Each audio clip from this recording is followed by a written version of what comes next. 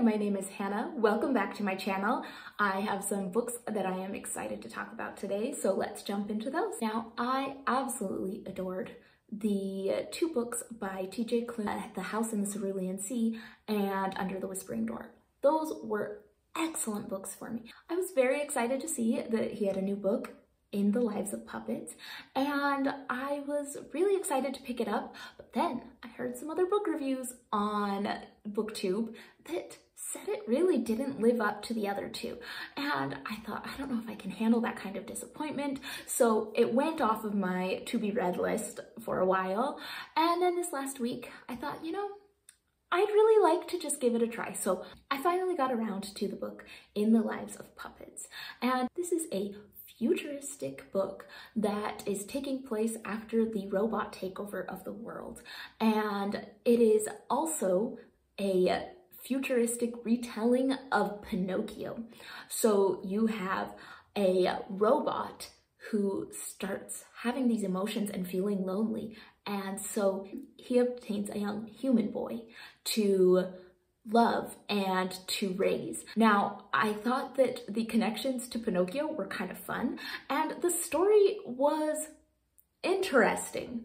I honestly had a spectacular time with this book. I enjoyed it. I had a great time. But do you know why I had a great time? It's because I had lowered expectations. I think if you went into this book thinking it was going to be as good as the other two, you would be really disappointed. But if you go in thinking that this book is probably not going to be that great, you're going to be pleasantly surprised. It had its moments. There were some things that I'm like, I didn't want to think about robots like that. There were parts of it that I spent a bit of time trying to figure out, okay, how does this connect to Pinocchio? What does it mean since it's human and real boy? What does it mean that this person's the one made of wood? Who's Pinocchio? I was trying to make all the connections, and some of it just, I don't know what it was trying to do, but it was fine. It was kind of cute. So this wasn't a bad book. Was it as good as the others? No, but if you go in with lowered expectations, it's like a 4 out of 5 stars. I had a fun time. I don't think there was anything life-changing in it where I'm like, oh, it warmed my heart and made my life better, but it was a good time. I had a good time with it. So this one wasn't bad.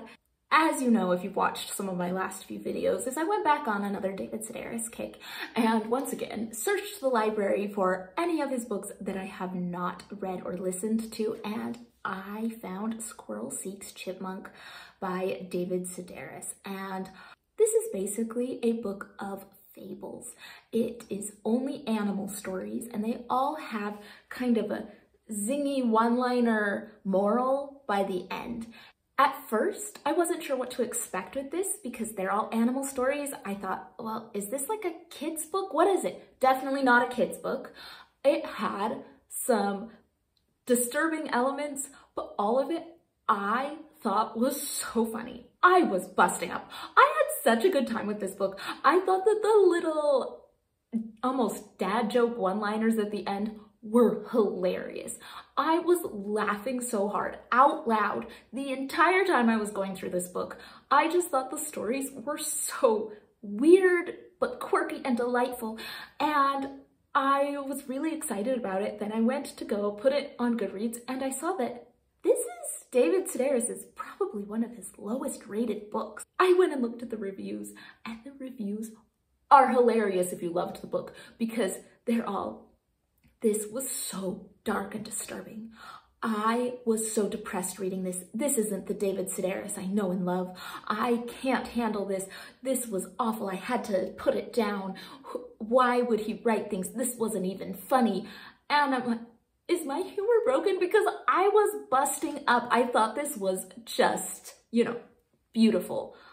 I think if you like David Sedaris for his personal essays, maybe go into this a little warily, but if you like some of his a little bit off the wall fictional pieces and fictional essays he throws in, you're gonna like this. It was funny and dark, but very relatable to actual human experiences, and I thought he did a really good job. This is definitely a different David Sedaris book. It's not just a collection of essays, some fictional, some real life, some journal entries compiled together into a book. This was a book with a mission to tell these little things that humans do to each other in these fables with animals. I think it might be up there with some of my favorite David Sedaris books. Now, if you've never read David Sedaris, do I suggest you start with this one?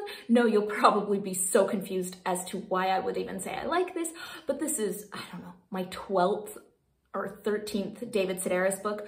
I recommend it, with the caveat that maybe you'll read it and think, what is wrong with this person? Because apparently there were enough people that thought that this book was awful, and I adored this book. Just laughed out loud the whole time. Now, for just a classic, I read the book Holes by Louis Sachar to my daughter, and I am in love with that book. It is one of those books from childhood that just has stuck with me, and I love how it weaves in the different narratives to all come together. I think that's really cool in a kid's book, because a lot of times I feel like kids' books stick to one or two timelines, and this one really knows how to weave a good story. And it's just, there's something classic about it. The no good, dirty, rotten, pig-stealing great-great-grandfather storyline. And our main character, Stanley Yelnats, who is sentenced to go to Camp Green Lake because he is wrongly convicted of stealing shoes, and also the history of Camp Green Lake and what happened before the lake dried up. I think the weaving of these stories was just beautiful, and the friendships that Stanley makes along the way are wonderful, and it's hard for me to look at this with any sort of critical eye because I loved it so much growing up. So reading it out loud, it only took a couple of days to read it out loud because I was so excited. Could we please maybe read another chapter? I want to read another chapter. I was the one kind of pushing it because I was having such a good time, and my daughters, both of them, really liked it. The 4-year-olds would sit down and listen to the story and ask, is Stanley going to be okay? What's happening? And so I thought it was a great read aloud book, and I adore the movie. If you've watched the movie, it is one of the most faithful book adaptations that you can get. Are there some corny, cringy parts in it? Sure, but it is such a faithful adaptation to the book, and it's got Sigourney Weaver and Shia LaBeouf, and I love that movie. So getting to read the book with my kids and then watch the movie was just a joyful experience the past week. So I highly recommend this as a read aloud book.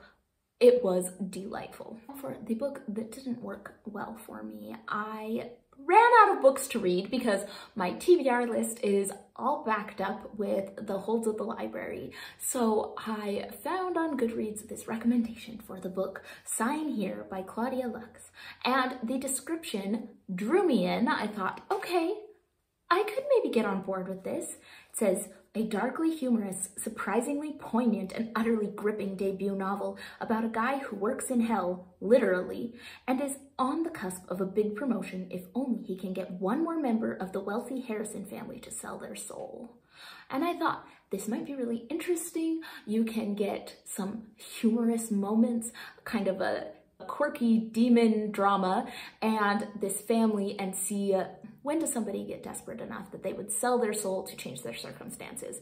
And so I thought that the premise sounded really interesting. And the book, you end up getting the portion where you are in hell with the demon guy, and then you get the family and what's happening in their lives. Those are your two timelines. Now, what didn't work for me was the demon timeline. It wasn't really funny at all. I just was waiting for the darkly humorous, quirky fun. Honestly, I just was bored by that whole timeline. It didn't do much for the book.